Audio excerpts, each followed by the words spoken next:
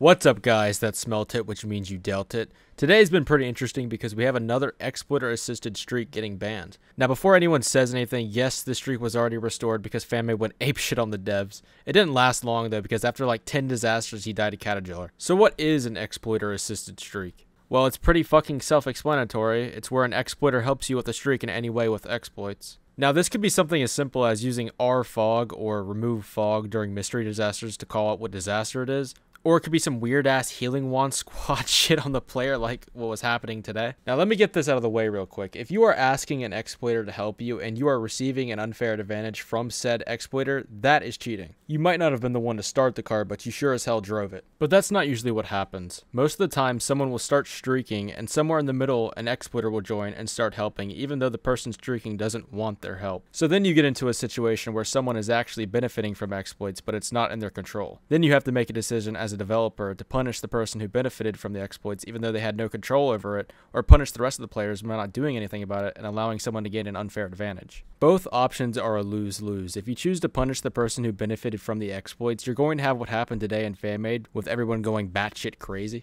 And if you choose to do nothing and let that streak go, then people will start to abuse the hell out of that, and it's going to discourage the legitimate players who watch these clearly cheated streaks surpass their personal best. Like I said, it's a lose-lose. You pick one way, a group of people dislike your decision. You pick the other, another group of people dislike your decision. But let's back up for a second. I want you to look at this picture. This picture doesn't show it, but this guy is an S rank 4 with master rank at 800 something pacifist streak. Knowing that there's an influx of cheaters in the game at the moment, is it really unreasonable to look at this and assume this guy's cheating? I mean, not to mention the fucking healing staffs all around him about to gangbang his ass. And if you look at the chat, it looks like he's putting in a command to control the healing staff.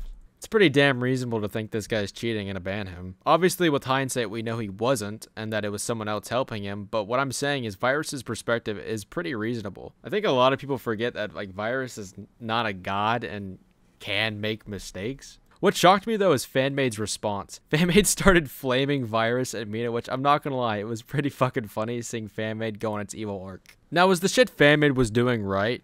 No, some of the shit said was just fucking mean and was pretty uncalled for just a simple mistake that was fixed in like 30 minutes. But I'd be a dirty fucking liar if I said that shit wasn't funny. I've never seen FanMade so collectively angry and rambunctious toward the devs. It was like its own little event and it was pretty fucking fun. So what should you take away from this video? Don't be a cunt unless it's justified. Oh, if any FanMade mods are watching, which I'm sure one of you are, stop fucking banning me. I literally hardly chat there unless it's something interesting, which today was. I literally just want to see the update and announcement channel, so just unban my main and permanently mute me. I feel like that's simpler than having to constantly ban my alts. Or just let me back in. It's been like fucking 2 years.